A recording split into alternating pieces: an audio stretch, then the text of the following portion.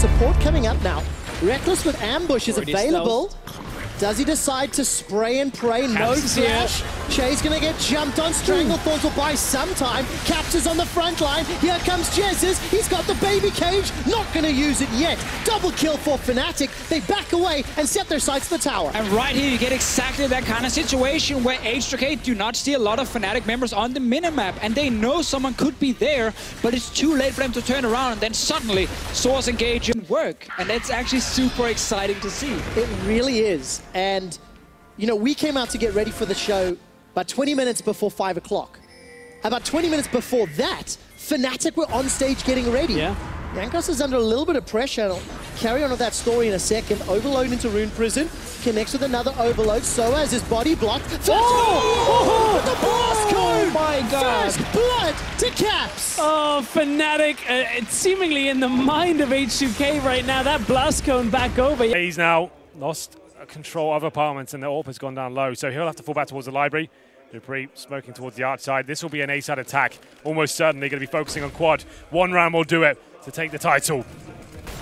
Dupree leads the way. Molotov lands. Blinded he is, and Rain therefore can strike to get two. Allu getting the other, my mistake, but still, it is the crossfire set. And Astralis held out at quad, because Kiyoshima is also in the mix, and they'll back off a minute and 4. Won't want to go anywhere because Q, the Silver Scapes, going to game 5. Be-doo-doo, be-woo-whoop, be-woo-whoop, boo-doo-doo. It's even worse than I thought it would be. Oh my God.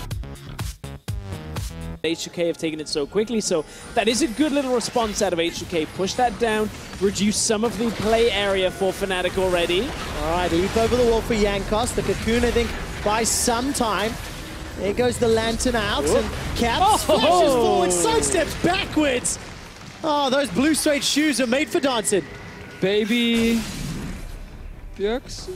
I'm not saying, I'm not getting involved. His name is Caps. Baby. His name is Caps. Come on, that was a faker move. I love that. That was Faker really wouldn't well have been- played.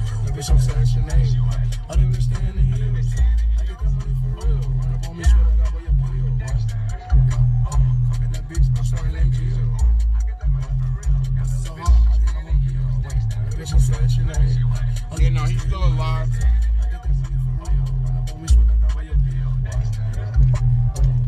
Y'all put spread on your fries. You gotta put the spread on your fries.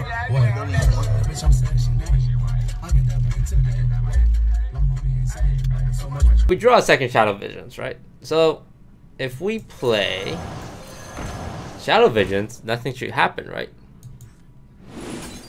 Okay, there's no Shadow Visions left. I guess playing our Shadow Visions do nothing.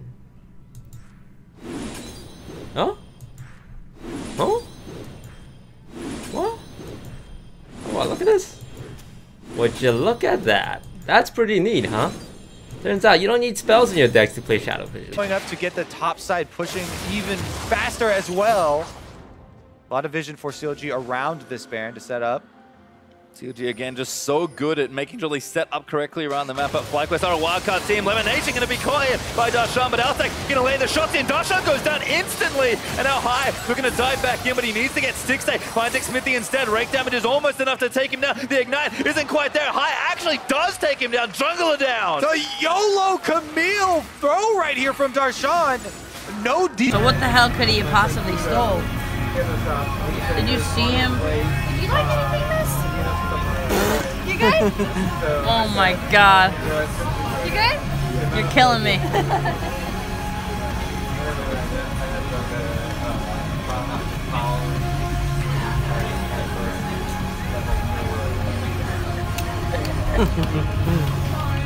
Do you want anything?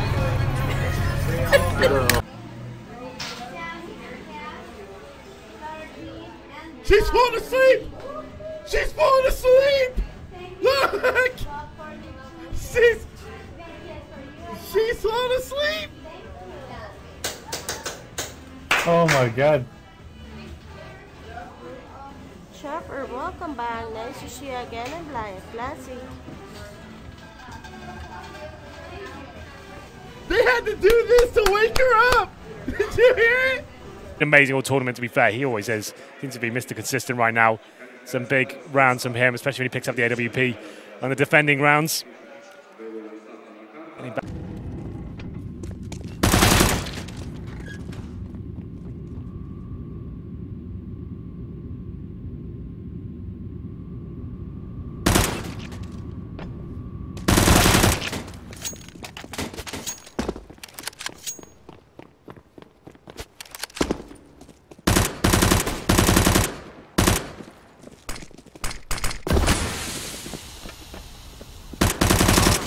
This guy's dinked.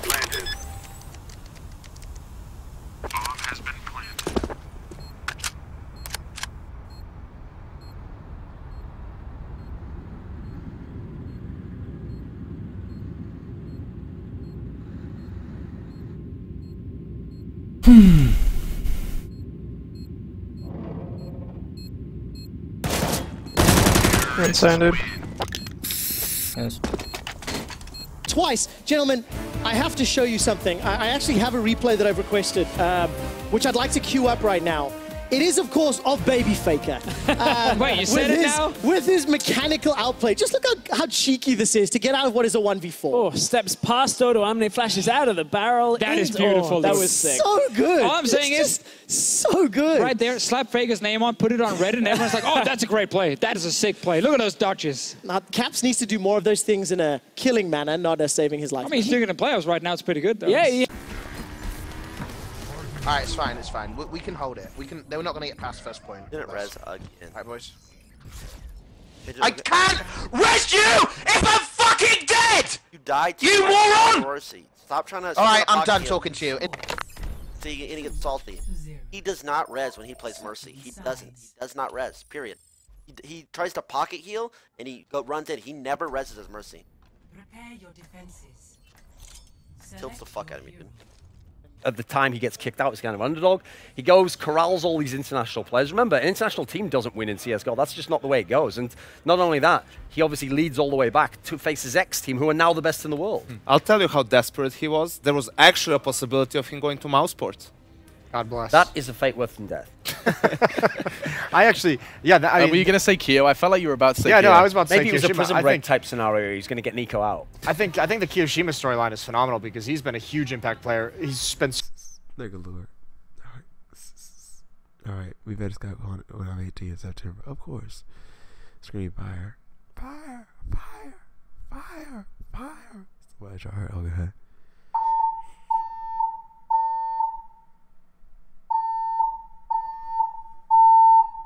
Oh god. That's kind of weird because you said scream fire and then the fire alarm went off.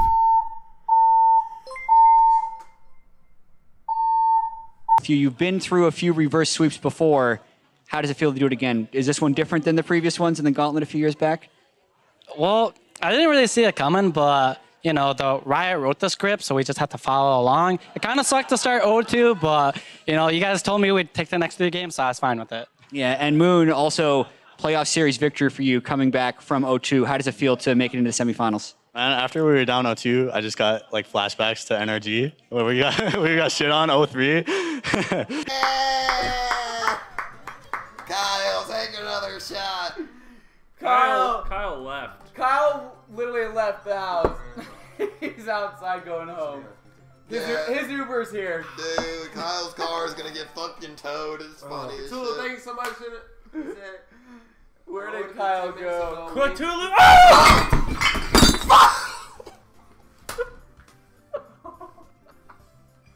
You fucking idiot! Better get you a carpet cleaner.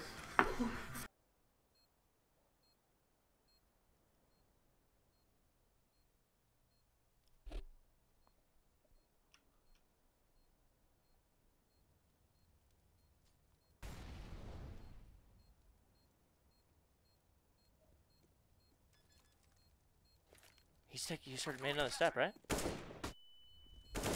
Oh my god! The 1v3! Fuck! Really only beginning.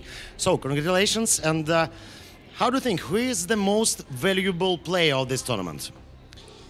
I don't know. I think it was between Simple and Guardian, but yeah, I don't know. It's you, my friend. Yeah, it's you. I think that this medal, this trophy that right now before you, this from HLTV, from you to you as the most valuable player, and I think that it's really on the beginning for you. Congratulations, and you know.